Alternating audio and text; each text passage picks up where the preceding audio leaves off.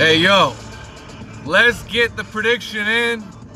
Saul Canelo Alvarez, Sergey Kovalev. Who wins the fight?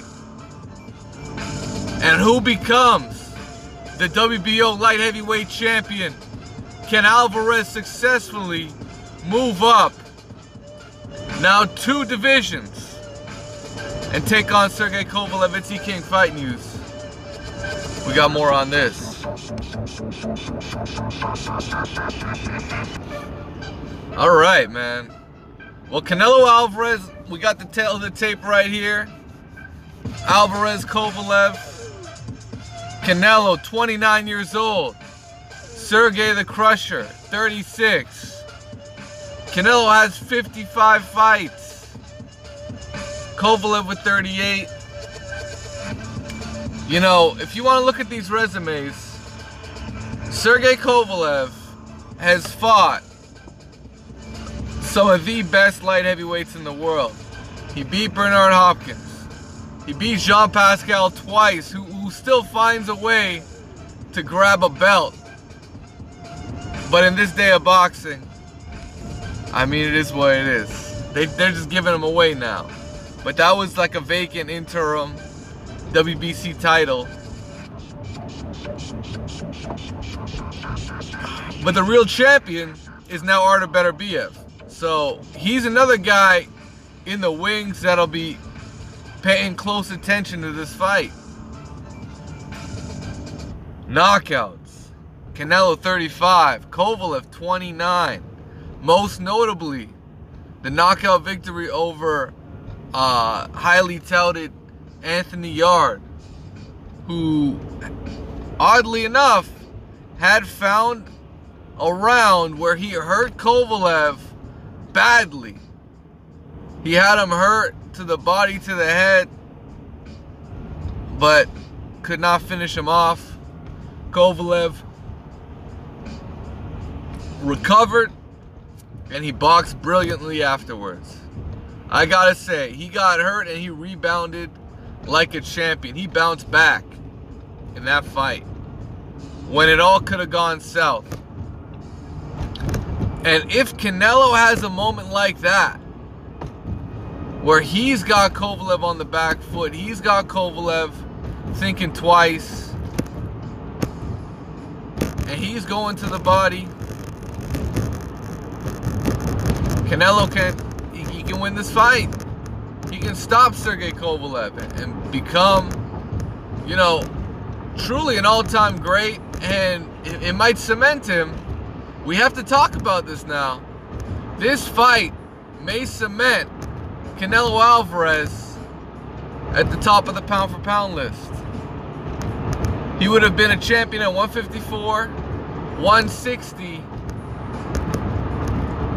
I don't really count the 168 title. To me, that was just a cherry pick.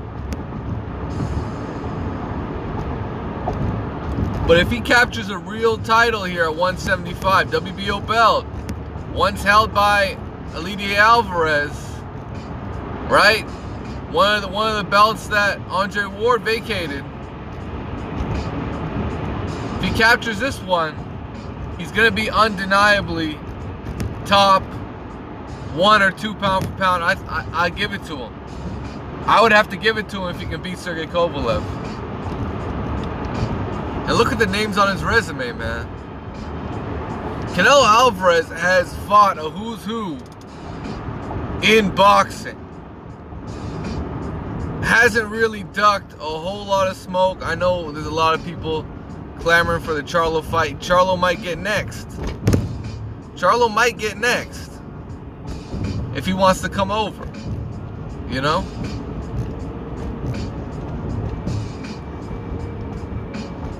So that is what it is.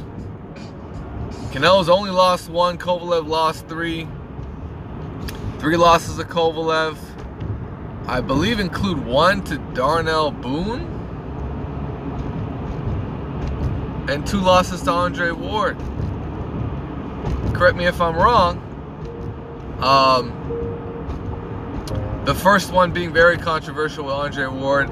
Close decision. I think most people agree that could have gone either way. And Sergey Kovalev, man, I'll tell you what, with Buddy McGirt in his corner, Sergey Kovalev has done a complete 180. He's done the turnaround. He's been able to use his jab more effectively than I think I've ever seen before. Technically, he's been very good in the ring. He's got a decided reach advantage. He's got a height advantage. He should have a weight advantage. He's the much bigger man. He's the much taller guy. Kovalev should be able to take Canelo and win his share of rounds. Canelo's gonna have to push the pace and fight Kovalev. He's gonna have to fight him.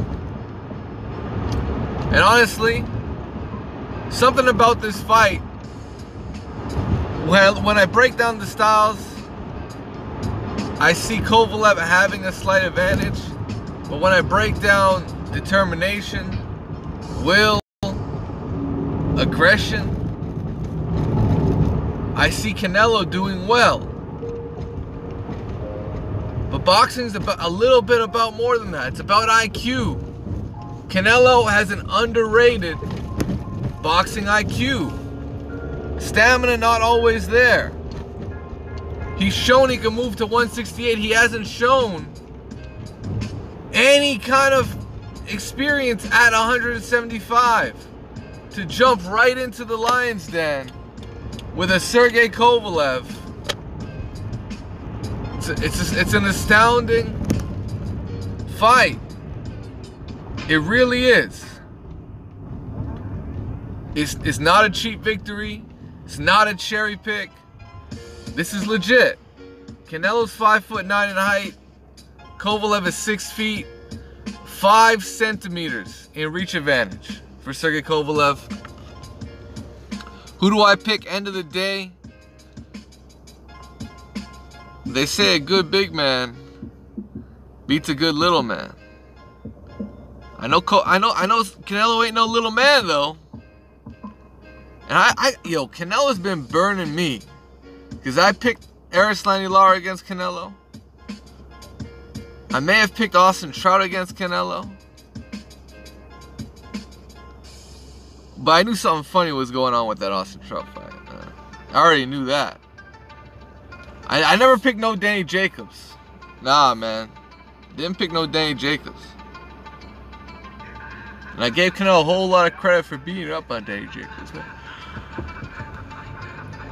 He got that victory and he earned it. And Danny Jacobs was a formidable opponent. He was the guy arguably beat Triple G. I believe Canelo did beat Triple G the second time around. Now making some history here yet again. And for me, I would go with the upset. I gotta say, something about Sergey Kovalev tells me he's not gonna let Canelo get on the inside so easy. He's gonna box on the back foot. And Canelo is gonna have a whole lot of challenges to get on the inside of Sergey Kovalev. If Kovalev can just keep distance, he can make Canelo miss, make him pay. That's all he needs to do to win the fight. If he gets tired, if stamina sneaks in, if Canelo is able to get to the body, he can change the fight. He's got the power to change the fight to the body. But will he be able to get there is the question. I think Sergey Kovalev will be very focused for the fight. You know, he's been active, the more active fighter. Just fought Anthony Yard. You know, got through that fight pretty clean. You know, this is his first mega payday. Probably making more than he would ever dreamed. Probably making more than Andre Ward did in any of their first two fights.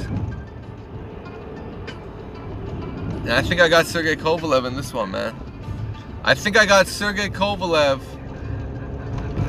by decision.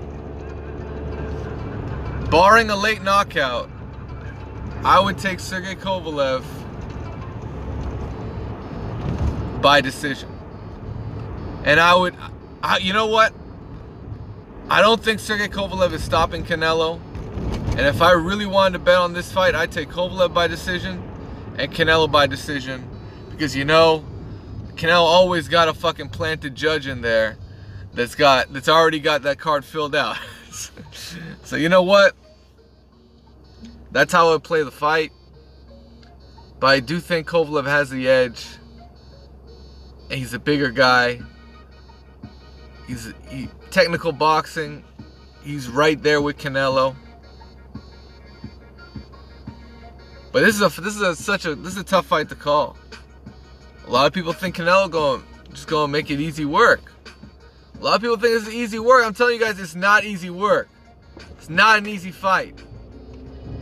That's why I'm picking Sergey Krusher Kovalev to beat Canelo Alvarez. But he's got, you know what? The one thing I don't like about Kovalev, he's got all these distractions around him. He's got all these court cases. He's got, women. These women who, if he beat up on them or not, this shit doesn't look good at all. But that's besides the point. That's outside the ring. I'm going to assume Sergey Kovalev is focused as he was in the Anthony Yarde fight. If he's not focused, that changes everything. So I'll leave that where it is. My pick, I'm just looking at the styles, looking at what Kovalev does in the ring. He's going to give Canelo problems. Canelo will need to get on the inside. This is not a fucking Rocky Fielding. This is a two-time light heavyweight champion that's fought some of the best fighters and some all-time greats on his resume. Andre Ward, all-time great, nearly beat him the first fight. Bernard Hopkins, all-time great, shut him out. Those are really his two most notable fights. The 2 wins over Jean Pascal, yeah, that's there. And it is what it is, man. I got Sergey Kovalev in this fight. That's it. I'm picking Sergey. I'm picking Krusher Kovalev. It's E King Fight News. Let me know what you guys think. Could this be a huge mistake for Canelo, who had Triple G begging for the fight? Or could it catapult him to the top of the pound for pound? It's E King Fight News. Let me know what you guys think. Smash the like button and subscribe to the channel. And we gone, man. Peace.